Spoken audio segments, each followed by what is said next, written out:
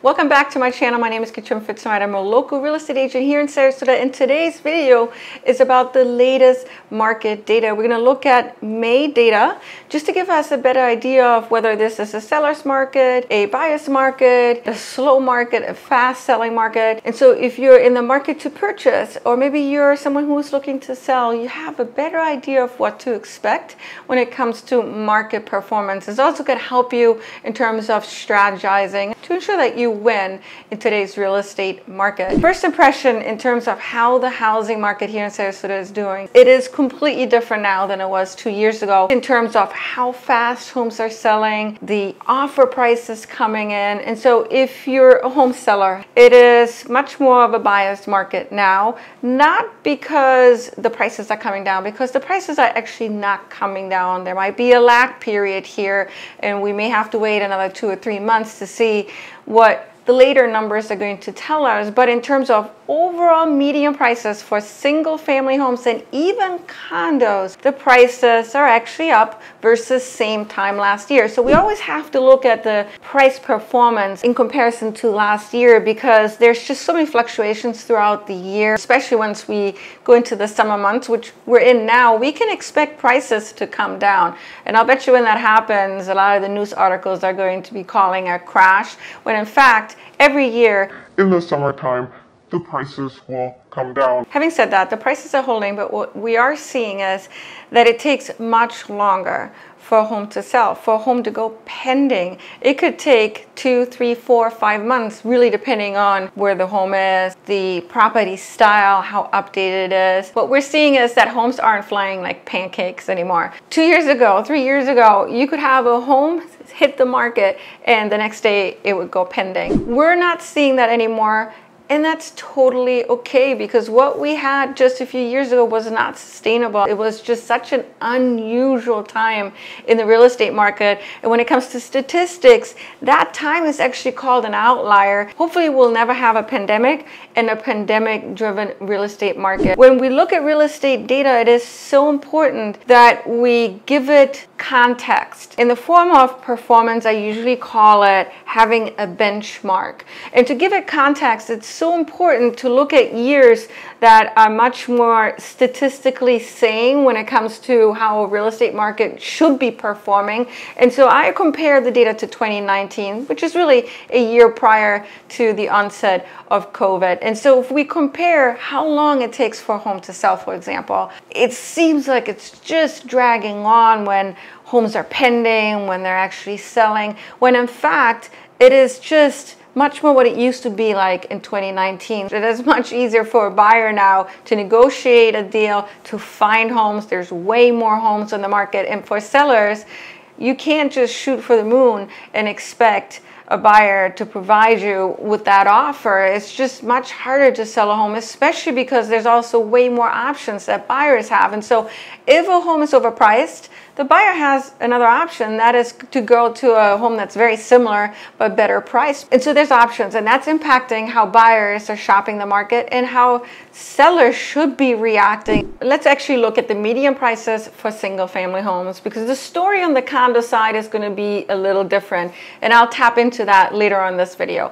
But looking at single family homes, Sarasota, so this is not Sarasota County, but Sarasota. And the reason why I'm very keen on enunciating this in this video is because Sarasota County is made out of different cities, and some of them in Sarasota County will not be doing as well, such as Northport. And so when we look at Sarasota County overall numbers, they're going to be dragging down somewhat. So the median price right now for May is $565,000 for single family homes. And that's a price increase of over 2% versus the same time last year. So prices have gone up in the single family home category. Why I typically like to look at median prices is because it really is on average what you could be expecting to pay for a single family home here in Sarasota. The average price, and I can do that right now, the average price for single family homes is $901,000, and that's actually a price increase of over 11%. But I don't give it as much value because the average prices are very sensitive towards outliers, which could be very expensive homes that were sold or really affordable homes. But in this case, we know that a lot of the luxury buyers are still coming in. They're actually paying top dollars for homes that are over $1 million. We're seeing those averages going up quite a bit. Where on the median price increase, it's much more level-headed, I guess you could say. It's just the middle of the pack price that was paid throughout that period in time. In this case, it would be the month of May. You probably hear a lot of people saying that there's just so many properties on the market, inventory is piling up. It is true, inventory is piling up, but also inventory was selling so quickly. But that is really to be expected because inventory was just gobbled up 2 years ago to the point where we didn't have much in inventory. And now buyers are much slower to react for a lot of reasons. There's not as many that are panic driven anymore in this real estate market, which is great. Buyers are able to make much better decisions for themselves and even sellers because they'll have more time to entertain these offers that are coming in. So that inventory is naturally higher than it was 2 years ago. My worry was that inventory would continue to go up, and that's actually not the case. It turned around in April and May. It started going down, and that is actually very seasonal. Inventory goes up in the beginning of the year, then we get buyers in, and that inventory level will come down. And that's in essence what's been happening this year as well. And so when we look at the inventory level in terms of months of supply, the general rule is once it hits 6 months, it's a very level real estate market. Beyond 6 months, if there's over 6 months of supply, you will start seeing prices come down. That's just a very generalized rule. Right now, when it comes to months of supply for single family homes, we are at just a little bit over 4 months. What is that saying to us? That it's very unlikely that prices are going to come down dramatically this year. If the inventory level continues to increase beyond what typically happens due to seasonality, then that's going to become an issue for the real estate market here, and prices will come down eventually. Something's got to give. It takes so much longer to sell a real estate property. If you don't compare the data to 2019, which by the way, when compared to 2019, we're actually selling it faster than we did in May of 2019. But if you didn't know that as a listing agent, it would be very easy to start getting really nervous. Am I not doing something right with my marketing? Is this home overpriced? Why is it still sitting on the market 2-3 months later? Well, naturally, you're going to have to look at your competition, all these other homes that are being sold in the neighborhood. But on average, it is much more normal these days for a home to sit much longer on the market. And so sellers, if you're currently selling or maybe you're looking to sell fairly soon, you have to expect that the home isn't going to sell within 1 month's time and go pending within a week's time. Those days are over, and that's okay. It'll take some time longer, but as long as you know it, you can prepare accordingly. The condo market is a little different, especially these days, and that's really driven by the Surfside bill, which impacts older buildings that are 3 stories and higher.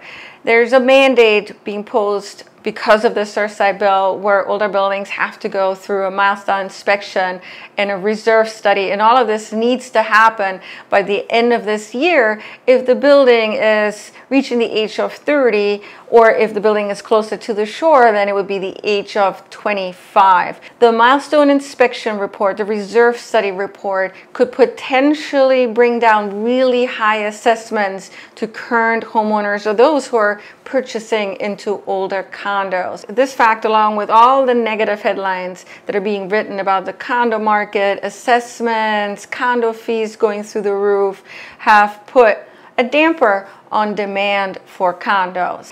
And so we're seeing less of a demand for condo, but when we look at the median sales price for condos, that's not currently reflected yet. The median sales price is actually up by 10% versus same time last year, where now it's at over $400,000. And last year it was at $365,000. But it is my expectation that throughout the year we may actually see those numbers go in the negative, And if we were to slice and dice this data and look at much older condos, 3 stories and higher, I am sure that we're going to see dramatic price drops from where these condos would have been selling at a year ago or 2 years ago. If you're in the market to purchase a condo, I think it's important that you line up with a buyer's agent that knows how to navigate it, especially some of the older buildings that fall within the Surfside Bill mandate, because not everything is doom and gloom. One of the reasons the Surfside Bill was put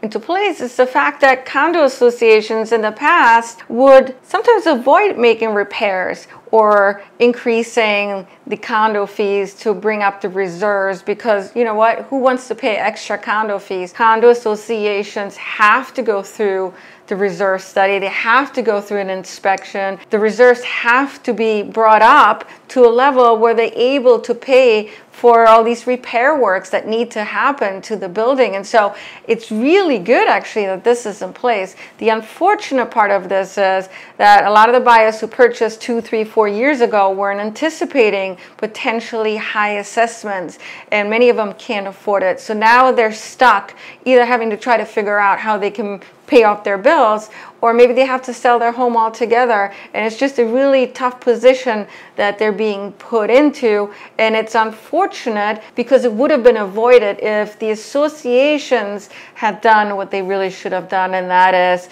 to take care of the building, to get the funds needed to bring the reserves up, to ensure that the building was well taken care of when repair work needed to happen. Is the Sarasota market crashing? Well, I know for sure that over the last 4 years, it has not crashed, and prices have come up quite a bit. As a matter of fact, over 4 years, it's close to 50% the prices are up. Is the market changing? The market is definitely changing. Some people are calling it a normalizing market. Are there some cracks in the housing market here in the Sarasota market? Potentially, especially on the condo side. Do we believe that the market is crashing in Sarasota? You know, at the end of the day, nobody really knows. Nobody really has a crystal ball. If you're somebody that's looking to sell in the Sarasota market, I would love to come in and talk to you about how I can provide you with best-in-class marketing. I'm a former marketing professional, so marketing is in my wheelhouse, and I would love to showcase your property to a big audience in order to help you reach your real estate goals. And if you're looking to purchase in the Sarasota market, I would also love to assist you. I know the neighborhoods pretty well and can absolutely help navigate you through this very complex real estate market that we're currently in. Thank you so much for watching, everyone. I truly appreciate you, and take care.